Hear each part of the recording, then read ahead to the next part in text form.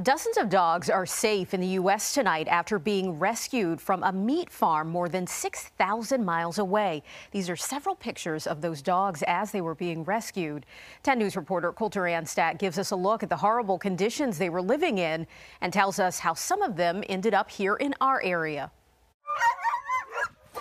Cage after cage filled with barking dogs, sitting in their own feces, all destined to be somebody's meal. They need a lot of rehabilitation. The South Korean meat farm the dogs were taken from is the latest one to be shut down by the Humane Society of the U.S. and Humane Society International. Angels of Assisi in Roanoke received 10 of the roughly 100 dogs. They need to learn how to be with people and that people are safe and not going to hurt them, and some socialization. As a Humane Society rescue partner, this is the third time Angels of Assisi has received dogs from a South Korean meat farm, and it may not be the last. There's probably quite a few more left, and I imagine as they're in that country and going through and doing their homework, they'll find more and more.